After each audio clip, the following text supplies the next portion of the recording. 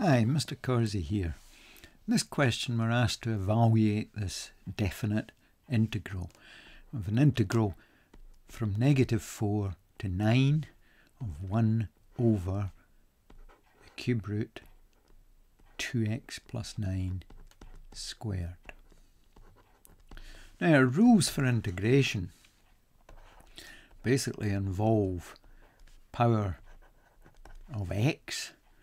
If there's a number at front, it stays at front, and we increase the power and divide by the new power. Remember, there's a plus c. If there's numbers here, we'll do a subtraction process to get a number at the end of it. We don't need this constant of integration. If we have a linear expression, bx plus c, then we use the same rule. The a stays at the front.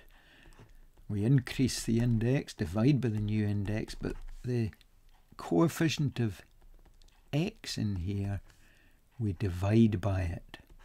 So that's the only alteration. It's sort of like a reverse chain rule, limited reverse chain rule, but this can only be a linear expression. Here we have our 2x plus 9 doing that. So this 2 in here would have to divide by. There's a wee adjustment there. So let's first of all get this expression into a power form. And we're looking at a cube root of something squared. And remember, powers, I like to think of the Irish power to the power 3. Where we've got a root and a tree. The power comes into the tree through the leaves and the light at the top. So a root would be at the bottom. In this case it's the cube root, and the power would be at the top. In this case it's power 2, so it's 2/3. We're talking about 1 over 2x plus 9 to the power 2/3. Now that's down at the bottom of a fraction. We have to bring it up into the daylight. So this 2/3, the whole expression can move up to the top, and this positive 2/3 would become negative 2/3. And remember, that's coming from the result that something, say x to the power negative n is 1 over x to the positive n. This can move up so long as the index changes sign. If it was x to the negative n, it moves up and becomes x to the positive n. So that's what's going on there. So we've got a 2x plus 9, a linear expression raised to power. That's covered by this, and there is no number at the front. So we do our usual square brackets now, because it's a definite integral and we're going to plug in values -4 and 9. So the integration rule tells us to increase that power by 1. Now if you add 1, add 3/3 to -2/3, you'll get 1/3, and divide by the new index. Now it's not an x that's in there, it's a linear expression. It's 2x plus 9, so the coefficient of x, the 2, appears at the bottom. We have to divide by that 2. And that's us completed that stage of the proceedings. Let's make a bit of room for the rest of the calculation.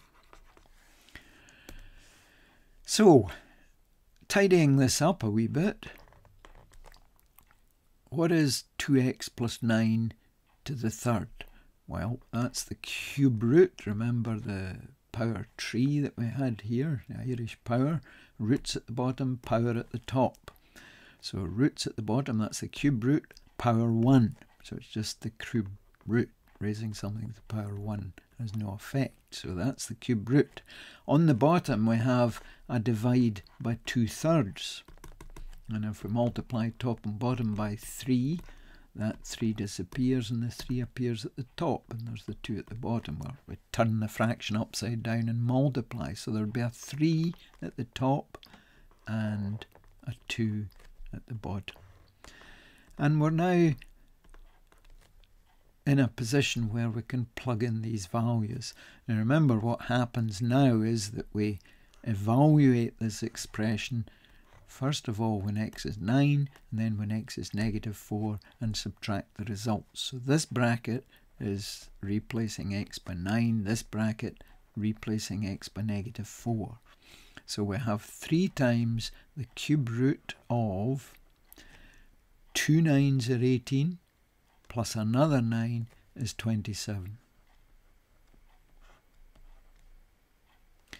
Now -4 goes in. We've got 3 times the cube root of twice -4 is -8, plus 9 is 1. And that's what we've now to calculate. Fortunately, these cube roots work out exactly. The cube root of 27 is 3. And 3 3s are 9, so we've got 9 over 2. Minus the cube root of 1 is 1. 1 times 3 is 3. 3 over 2. We've got 9 halves, take away 3 halves, we'll have 6 halves. Final answer is 3. So this definite integral, when it's evaluated, has a value of 3. So that's Mr. Carsey signing out, and thanks for watching this video.